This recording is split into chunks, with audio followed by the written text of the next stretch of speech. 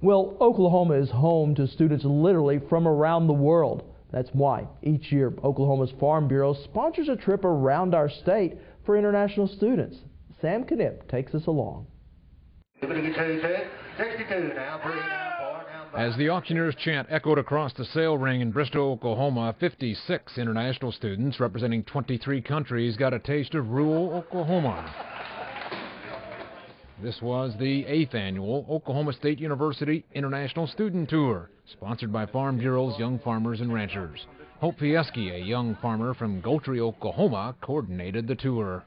I want them to go home and say, I had this really neat experience. I went out, I saw what happens on Oklahoma farms. I learned how they produce our food, and I learned that they are responsible in the way that they do things, and that they really have a good lifestyle, and that they produce high-quality products. And it was a really good experience for me.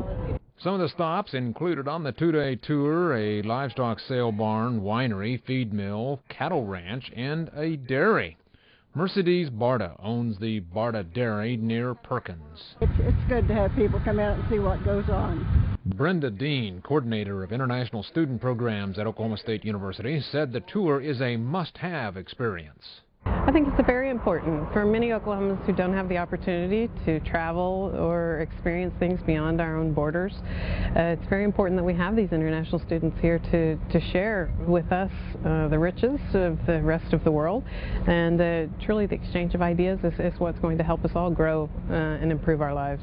And what did the students think?